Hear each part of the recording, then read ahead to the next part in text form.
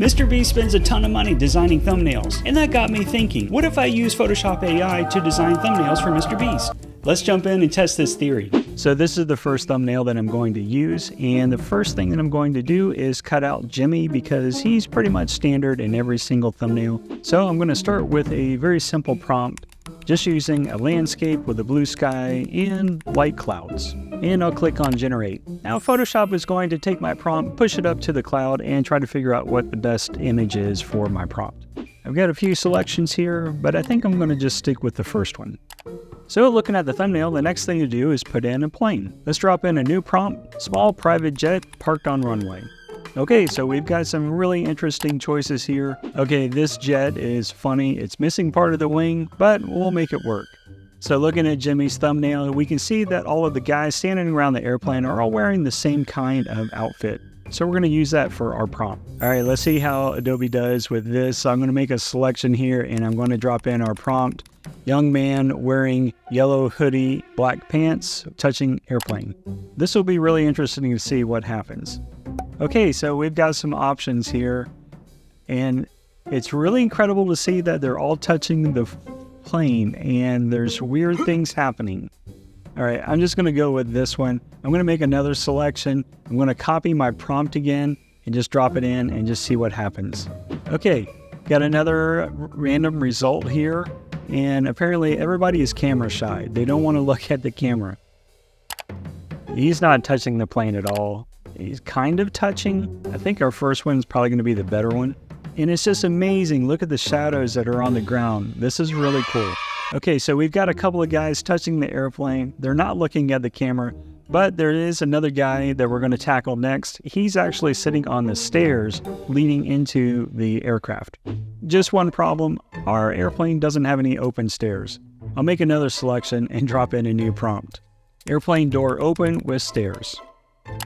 Okay, we've got some interesting options again, but this is not really capturing what I'm looking for. So I think I'm going to have to regenerate this. None of these really look like the stairs that were in the original thumbnail, but I think I have one that could work. I'm just going to go with it. So I'm going to reuse my prompt, but I'm just going to change it a little bit. So young man wearing yellow hoodie and black pants sitting on stairs. Okay, we've got some really cool options here. I love how they are all just sitting on the stairs, and Adobe has nailed that like perfect. But there is one problem. He seems kind of small. I don't know why this is like this, but not necessarily the same proportion as the other guys, but okay, we'll just go with it. Maybe the AI knows better than I do. The last guy, he's sitting on the wing, touching the plane. This is probably going to give us some funny results. So let's just go ahead and make a selection here and type in our prompt. Again, I'm using the same prompt, just modifying it a little bit. Young man wearing yellow hoodie and black pants, touching the airplane, sitting on the wing. Okay, not sure what he's grabbing for, what he's looking at. He's sitting on the airplane wing and he's touching the aircraft. Okay, I'm just going with the first one, and let's take a look at the original thumbnail versus our thumbnail generated by AI. Okay, it's not exactly the same. Let's bring Jimmy back in. Let's call it a day with this thumbnail.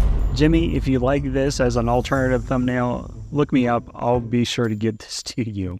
For our next thumbnail, this one is probably going to be pretty tricky, I just have to say.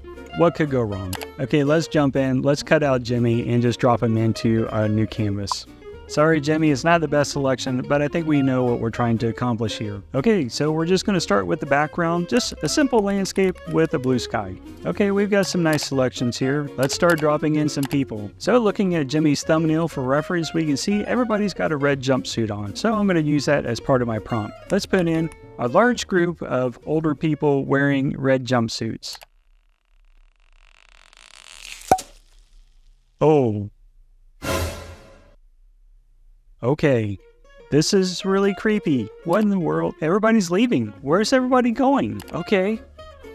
Wait, what's the guy in the blue jacket for? Okay, these are really weird results. But again, maybe the AI knows something that I don't. Apparently, Generative Fill has a really hard time with faces. These look bad. Okay, I don't know if the AI is going to be able to do this or not. let's just put in the next group. A large group of young people wearing red jumpsuits. Okay, this is not right. Bro, they got two-headed people? What? What is that? Oh, this is AI gone wrong. Okay, let's just drop Jimmy back in on this layout. Okay, we've got older people on one side, we've got younger people on the other, but we're missing a little something. Okay, we've got this cute little baby here in the corner, and just want to make sure that we have all age groups represented here. All right, so I'm making the selection, and I'm just putting in holding baby with pacifier. Oh. Not what I was expecting. All right. Okay, I'm just going with this one.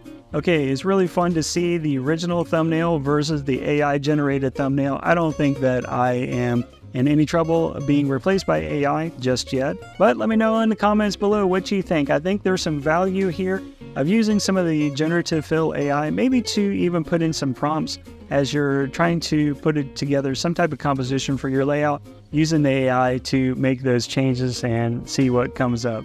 Hey, be sure to like and subscribe. I've got another video lined up just for you, and I'll see you in the next video.